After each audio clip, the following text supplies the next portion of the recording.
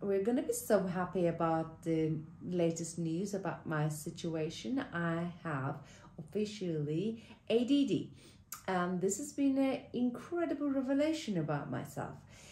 Going back and tracing back all the things that I've done in my life, the way that I do things, the way that my brain works, the way that I handle situations, the way that I sort out my work, my home, my own schedules, even my friendships, my food, is everything is screaming that I have ADD. And it has been such a torture to put a children like me in her early use to sit down and force it to work in a way that has been designed for people who are easily obeyed and take pleasure of doing routine things by sitting for hours. I can do that if I'm really interested in something. I can edit a movie or a film that I'm doing because I'm interested in, because there's like far too much stimulation, and I have to think in a way that I'm in my own bubble. It's like the brain is firing up synapses of information. My neurons are so excited. They just want to carry on for hours, 10 hours, 12 hours. Fantastic. But then there's a big crash. It's almost like a big depression, because the brain has been stimulated so much and it's worked so fast. When I stop, I kind of expect the rest of the world to catch my speed, and when it doesn't, it's like a feeling of a failure, feeling of, oh my God, and huge depression comes through. So managing ADD becomes a very interesting subject. But let's have first look. If you have ADD, you might be really surprised, because I was super surprised. I tell you what, how I learned my ADD. We were taking a course. So my partner was diagnosed by a psychiatrist couple who are specialized also in ADD and entrepreneurship, ADD and relationships, amongst lots of other subjects. They're like, to my partner, you have to take this course. If you value your life, value your work, value your relationship, you have to understand what an ADD is, what is management, because you're just screaming at it. Because yes, he is like, but he has the hyper, so he has ADHD. I think ADD and ADHD works different in man than they work different in women. It's more subtle. If you're a woman, you may not notice it until you're really matured and start to looking at much more deeper side effects and effects. And number 1, 2, 3, 4, 5, 6, 7, 8, 9, 10. Now you know that you have ADD. So we were watching this course for him, and I was like, because I'm his partner, because I get really tired with his overstimulations, and because I've always been like, I need to organize my brain, I need to organize my life. Everything has to be organized, otherwise I'm just too much like a ping pong ball, because I get distracted from everything.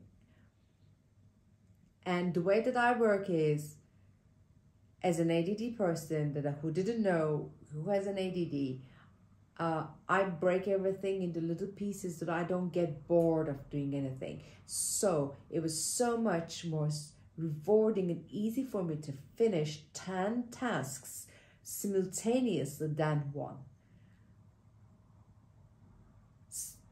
But in that environment, if something else comes in, then everything just goes off. So it's very, very on the edge of way of working. But when you don't know, you just make your own rules up, that find a way that works for you. So me and my partner Ash, we were watching this course, and suddenly I started to think, I'm just fitting into all these boxes. And this the instructor, the psychiatrist friend of ours, and he was saying, it's generally if you have ADD, you might have ADD like a partner, and if you do, you might have ADD someone in your family. And I started to look back in my family, and the hyper, my mom is a super hyper person, my uncle's a super hyper. So I'm like, oh my God. But it just reflects different in women. If you don't have structures, you are doomed, dude. So, and then my partner started telling me that, do you know what? I think you might have an ADD too. I think we should get a professional opinion about you. It's not just like putting him under spotlights, because every little thing he said, like, I have it. So this is about a few years ago. I started writing this self-help book to myself, that I learned how to deal with multiple complex situations. And the first thing in that book, I was saying, do only one thing. Start that one thing, and everything else that is popping in, you should say no and do only one thing and finish that thing. Guess what? That is the first thing that comes in the course. The way to manage, the first number one step up the one. Of course, you always have to look at the food. Red dye, cut it out of your life. Sugar, in some cases it affects, in some cases it doesn't. It affects me. The food really affects me, my moods, my swings. But when you put it aside, the first thing is, only do one thing.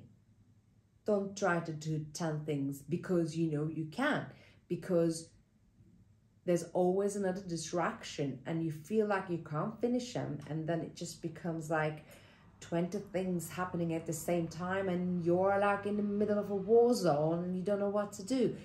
Do one thing, but remind it to yourself that you are doing one thing, and it has been a life changer.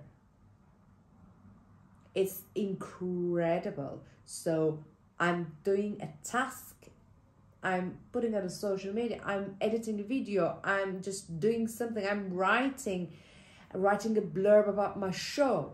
I have a one-woman show which is called K90. I'm writing a blurb about it. I'm writing the press release about, I'm sending it. I'm like, but I also want to do lots of things. Like one of the examples, I went to the kitchen, opened the kitchen cupboard, and I saw this pan as, oh, this will do a great soup pan. Why don't I go and get some winter vegetables, squash and things, so I can make some soup. So do you see what I'm saying? What I'm coming from? And I would definitely do that. Like, I would go and get some squash and put it in the pan, put a little bit onions and garlic, and splash some herbs around it. It will take me about an hour, and then I'll be, all right, okay, there's some soup ready for tonight and for tomorrow. But then in that time, I paused my flow of doing the other thing. So I have to go back to it by remembering where I was. It takes a little bit of time, and then I'm a little bit exhausted, and all those little bit exhaustions adds up, and it's like 8:30 in the evening. I'm still working on stuff because I haven't finished it, but I make the soup, and I cleaned the bathroom, and I hoovered the house, and I did like an Instagram posting, and I answered too many emails, and I responded to that thing. But my main thing was to, what was it?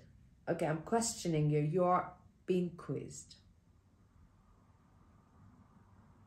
Right, the press release and send an email to magazines or organizations, and it's like an invitation for them to come to my show. So it's like in midnight, I'm still stressing that I haven't done it. So when I saw that soup bowl, when I saw that bowl, and it was really beautiful terracotta, big pan, the soup will taste amazing. And Ash saw me picking up that, and he said, "Stop. What are you doing, Aisha?" And I said, "This bowl will do amazing soup bowl, soup pan. What about squash soup?" And he said, "Stop, don't. This is your ADD talking. You got to stop it." That was a relief. I left it, I went upstairs, carry on working.